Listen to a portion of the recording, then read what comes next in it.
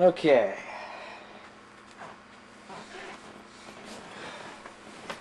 Sega Genesis Nerd, I'm giving you another video. Today, I'm going to do Rocket Knight Adventures for the Sega Genesis. It's made by Konami in 1993. It's one of those kind of adventure type shooter games, I guess you could call them. It's kind of like a Sonic type game in a way. It's in the likings of Dynamite Headdy and its sequel, Sparkster, and it also produced a couple other sequels, or I guess you could consider them sequels. There was two different versions. There was Sparkster on the Genesis, and then there was Sparkster on the Super Nintendo.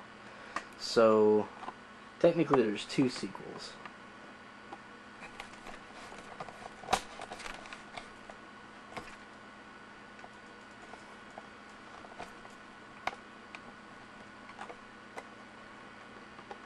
Okay.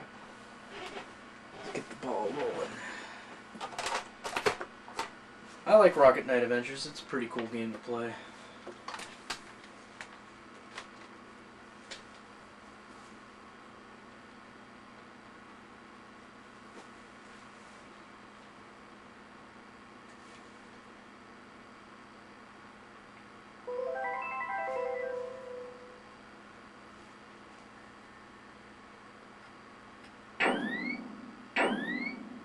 Rocket Knight Adventures.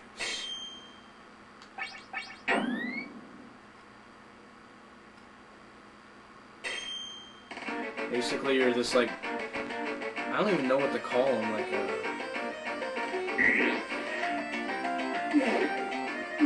like a mouse creature with a sword. And you get this jetpack that makes you fly in the air for a few seconds, and you gotta make it recharge. They fixed that problem in Sparkster. And you face against these big creatures.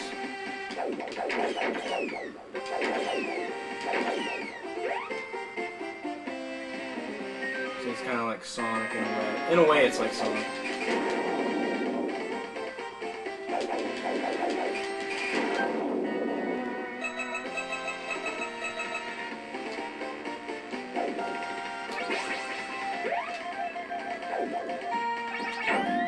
That's what I meant by the jetpack.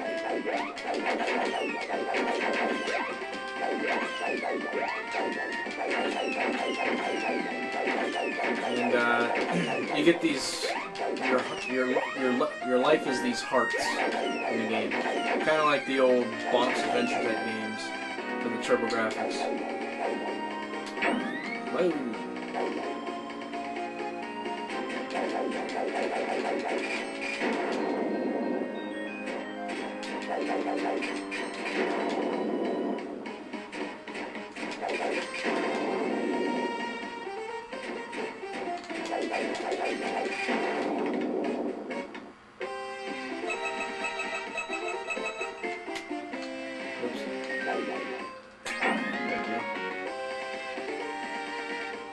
Comes in handy for these. Whoa.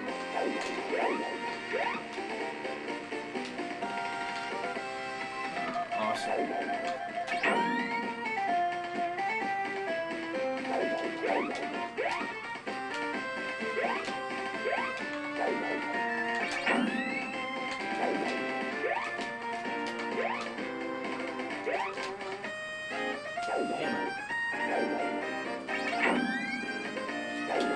Damn it.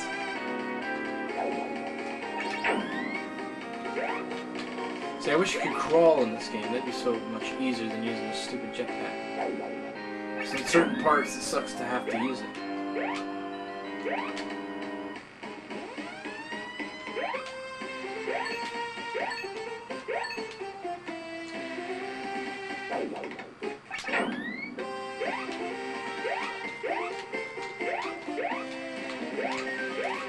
There we go. That's where I needed to go.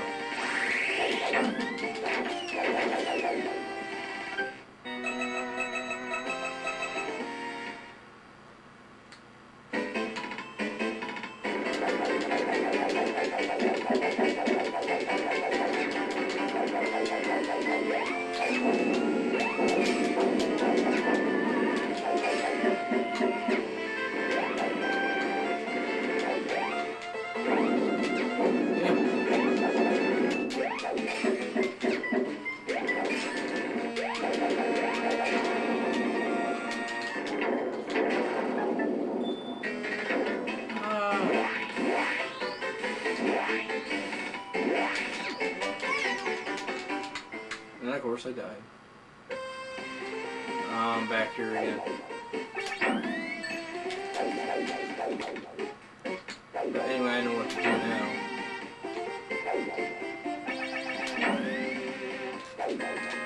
I keep forgetting jump is B.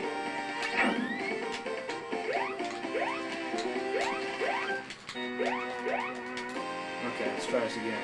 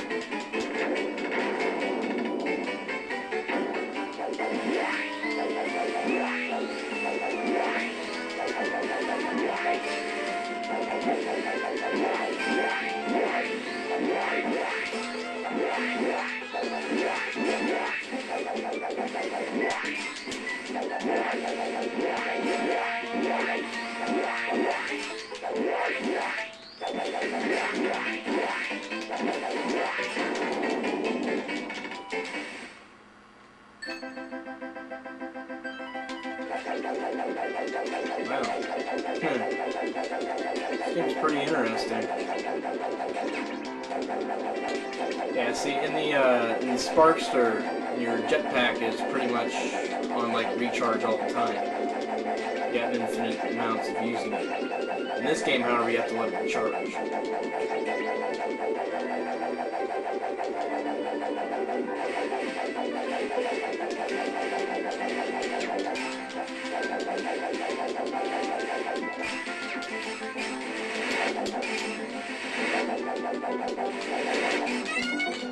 And of course I died again.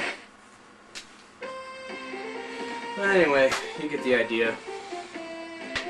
That's Sparkster.